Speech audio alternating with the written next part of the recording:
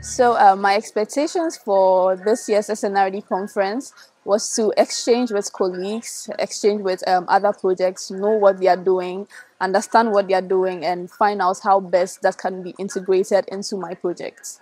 What I do within my projects is human capacity development, that is trainings for our project beneficiaries.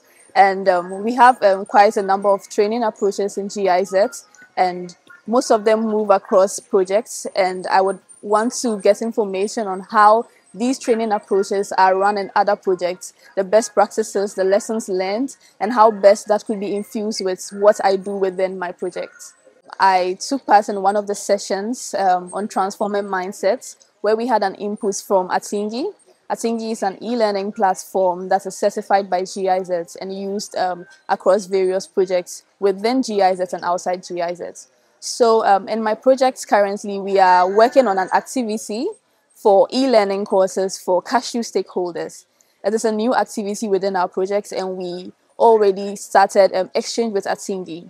So meeting someone from Atingi here at the conference gave me time to exchange with them, understand how the platform is used, and understand how best it could be integrated into our context. So as an organizer of the conference and a community manager, the main objective I had was to bring colleagues together, colleagues from different projects within the countries in Africa, colleagues from the headquarters, from Globe, from FMB, to have a space to exchange, to have a space to get new ideas, and a space to share ideas on how we see the future for GIS, how we see the future of the activities we'll be implementing.